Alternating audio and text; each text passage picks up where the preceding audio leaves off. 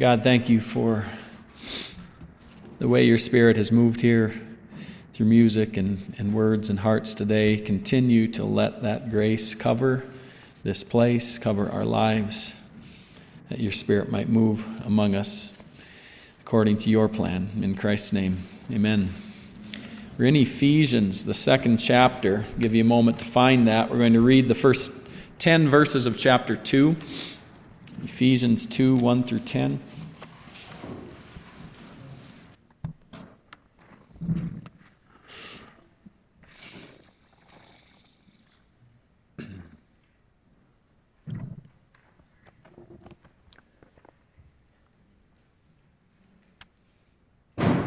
Paul writes, "As for you, you were dead in your transgressions and sins, in which you used to live when you followed the ways of this world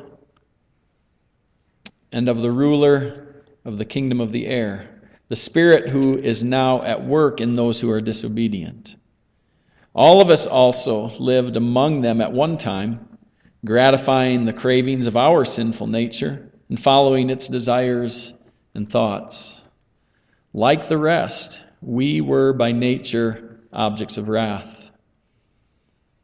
But because of his great love for us, God, who is rich in mercy, made us alive with Christ even when we were dead in transgressions. It is by grace you have been saved. And God raised us up with Christ and seated us with him in the heavenly realms in Christ Jesus, in order that in the coming ages he might show the incomparable riches of his grace expressed in his kindness to us in Christ Jesus. For it is by grace you have been saved, through faith. And this is not from yourselves, it is the gift of God, not by works, so that no one can boast. For we are God's workmanship, created in Christ Jesus to do good works, which God prepared in advance for us to do."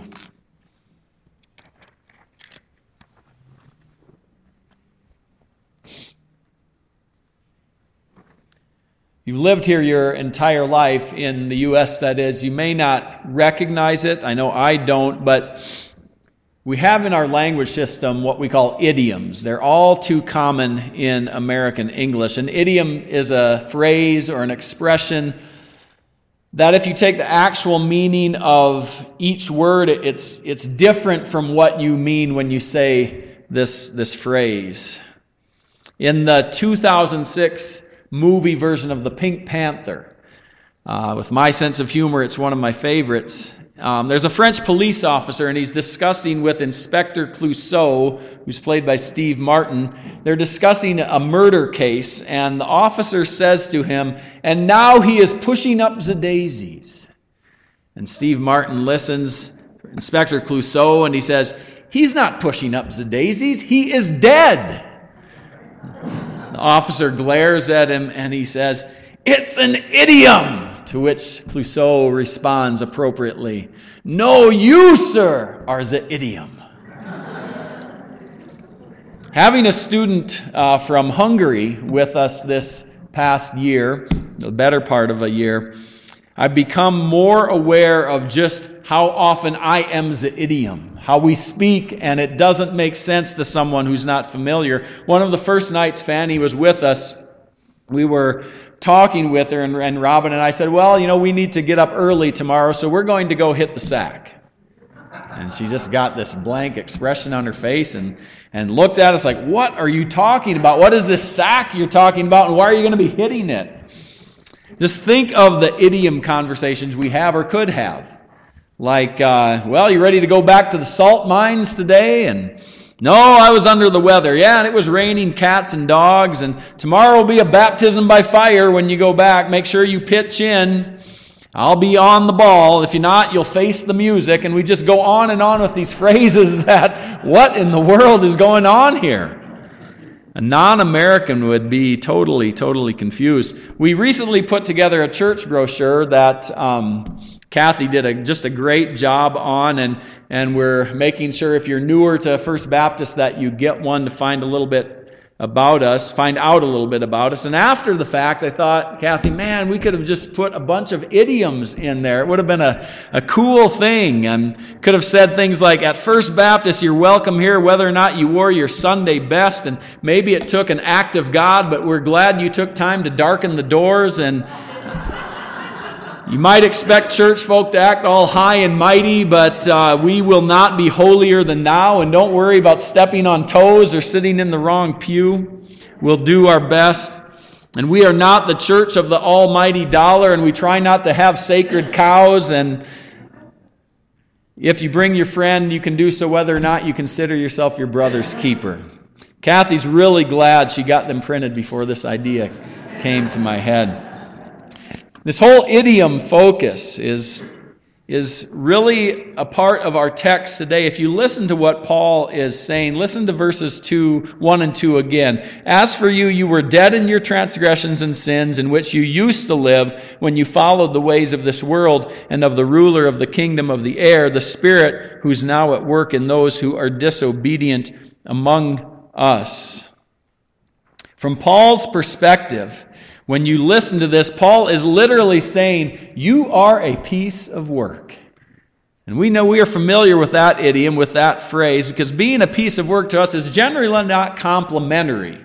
Being a piece of work is someone who has the pattern of speaking and acting that is really contemptuous. We don't like it. It's somebody who's always late. It's somebody who's always right, which my wife tells me, by the way, that I am. It's somebody who's constantly making inappropriate comments, always cheating, always pushing the envelope, taking shortcuts, just in general being a real pain.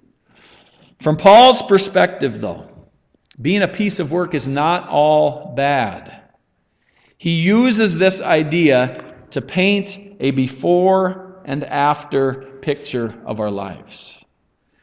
Before putting our faith in Christ, Paul says, we are the piece of work of the ruler of the power of the air, a.k.a. Satan. We are his piece of work. However, he says, after Jesus begins working in our lives, we become God's workmanship. We become pieces of God's work for God's glory. That image of Christ, of Jesus working in our lives, of being his piece of work, it's a great one. It's one we've been focusing on as a body.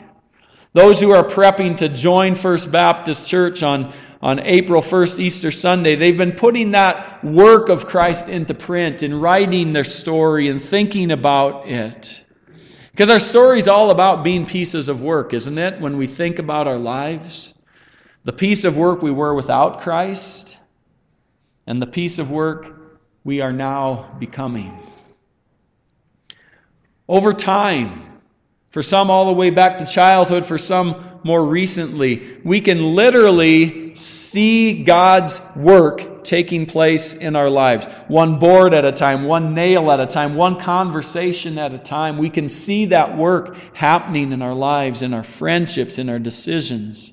Even in our being here this morning, when you think about how you came today, maybe that you didn't used to come or how you used to come, it's changing, I think, in people's lives. They look forward to the time being together. We look back to life before Christ, even the struggles that some of us have today as believers. We talked about in Bible study this morning that there are struggles that continue for us as believers. Everything doesn't just go away and there's no more struggle with sin. We see that in verses 1 and 2, that we were dead through our trespasses and sins. The work in us was taking place according to the course of the world, the way the world works. And a spirit was at work in us through our disobedience. Paul uses two different words. You might have noticed them, transgressions and sins. And many interpreters, as they look at this passage, would say that Paul uses the word transgressions to speak to the Jews who received the covenant from God back in Moses' time, way back, who received that covenant and knew about the covenant and yet were choosing to do things that they knew they shouldn't do. They were intentionally breaking the covenant. And then Paul also writes to the Gentiles. And Paul talks about them as sinning And in talking to them, he's saying, well, they're sinning in a way that they didn't realize until they were told. They didn't know they were breaking the rules. They didn't know they were going against God until someone told them. And then they could repent. Paul says that we're not what we are created to be when we allow ourselves to be shaped by the course of this world, whether we realize it or not. Let me give you a couple of examples. I'm around and in front of young people every day. And when that's your lot in life, you undergo a fair amount of scrutiny. That's part of what teenagers do. It's not a bad thing, but they notice how you look. They notice what you wear. They notice how you talk. One day I had on my sweats and a t-shirt, a basketball t-shirt in the classroom, which is another story how that happened. But one of my students, who's a freshman, said to me real earnestly, not trying to be out of line or anything, he said, Mr. Voigt, let me help you out. I said, how are you going to help me out? He said, why don't you untuck that shirt from your sweatpants? It would look a lot better. Who knew I was breaking fashion rule 101? But he helped me out. The more we open ourselves to Scripture, the more we meet as believers in times like this, or in study times, or in even just meeting for coffee, the deeper the Spirit delves in our lives and says to us, you know what? Let me help you out. As a believer, you really shouldn't do that. There's a better way you could approach that area of your life. There's a better way to talk to somebody than what you've been doing. And the Spirit does that, and we continue to learn. And you know what? If we want our spirits to stay young, I think that's what does it. It's being open to instruction, even from a 14-year-old. To say, you know what? I can learn. I can continue to grow. I can learn from the Spirit of God. Back in the fall, this is the second story of maybe the other kind of transgression that Paul talks about. There were so many things to adjust to in opening a new high school. Something I had done for years in a lot of ways became brand new, like a new covenant.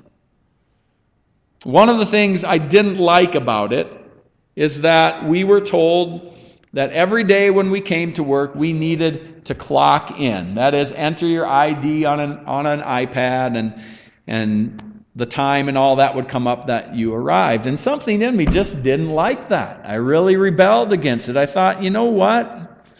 I'm not going to do that. I'm a respectable worker. I get here on time. I've got a decent reputation. I get here early. I don't need somebody keeping track of me, and I resented it. That's self-justification, isn't it? I don't have to submit to somebody's rule. So for about the first week, I didn't. I just would come in the building, go up to my room, and go about my business. And no administrator, no supervisor, no facilitator ever came and called me on it. I didn't get a reprimand. So, no big deal. Then at a volleyball match, a colleague of mine who doesn't even teach at the same school came to me afterward and said, hey, I hear you're not signing in. Little silent protest, huh? She said. And I just thought, oh, man. Word was out. I was a convicted covenant breaker. Clock in felony in the first degree. I mean, that was... But I haven't missed a day signing in since. Because aren't we called to obey the covenant? Aren't we called to listen to what is required and expected, even if we don't like it? There isn't every part about being a believer that I like. There are things we're called to do that I'd say, God, I just don't like to do that. But what are we called to do? We're called to, as much as we know how, to keep the covenant. We might think sometimes our covenant breaking goes unnoticed. We think that in our own relationship with God. But it doesn't. It doesn't by God for sure, and probably more so by others in our lives than we care to realize. We might think that even in relationship to God, we are above certain rules, but Scripture tells us we're not. That's the beauty, I think, of being a part of a body. And I recognized it again this morning in class as we talked and listened to each other. And that's that we help and we encourage each other to live to that standard of Christ that we profess, that we believe in. And even better, we get to remind each other that we are pieces of work. Now I want you to turn to whoever's next to you and just say to them with all your heart, you are a piece of work. Go ahead.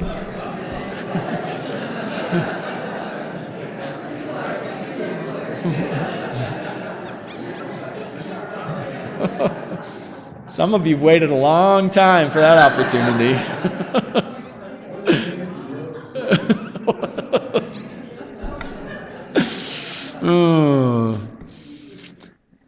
From verse 4, honestly, we are now God's pieces of work. The verse says he took us from being useless to being dead pieces of the devil's work and transformed and even now transforming us. God restores us to pieces of God's work for God's purposes, and that's a pretty good thing.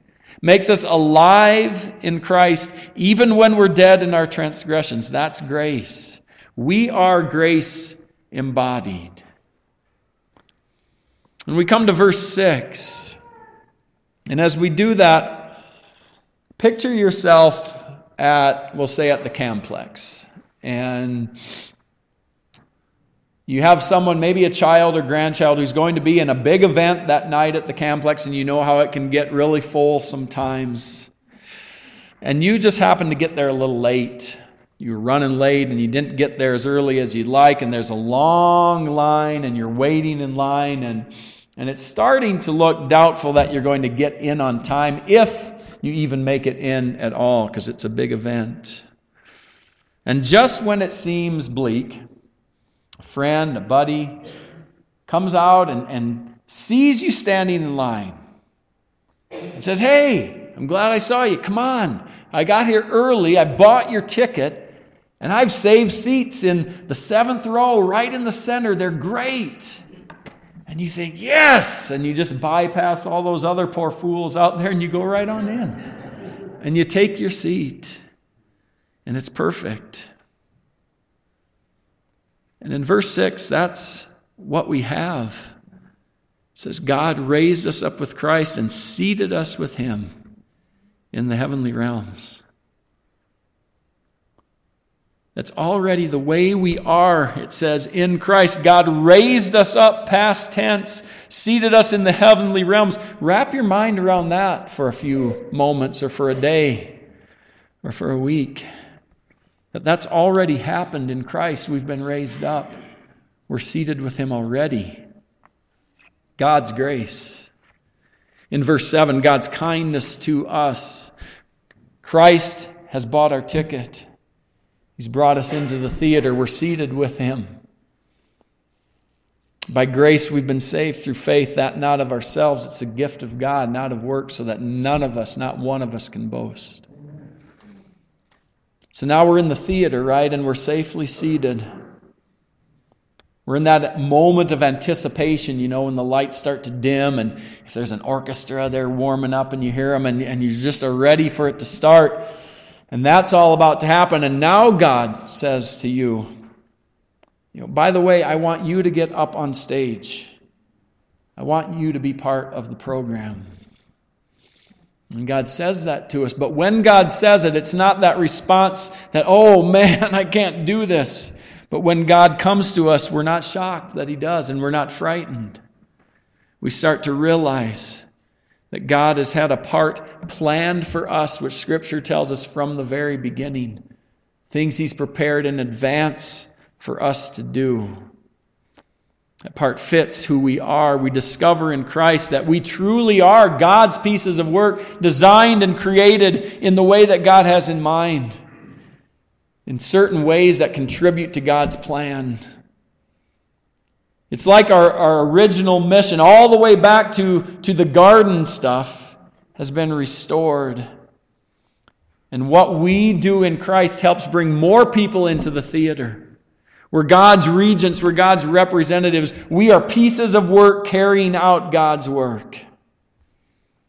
This past Wednesday night was so, fulfilling, I guess is the word I'd say for me personally. Just to stand back and watch and listen to all the pieces of work that God has assembled here together, that He's brought into this theater called First Baptist Church. To think about the way we are now and who we are now and the possibilities of what will be through all of us together.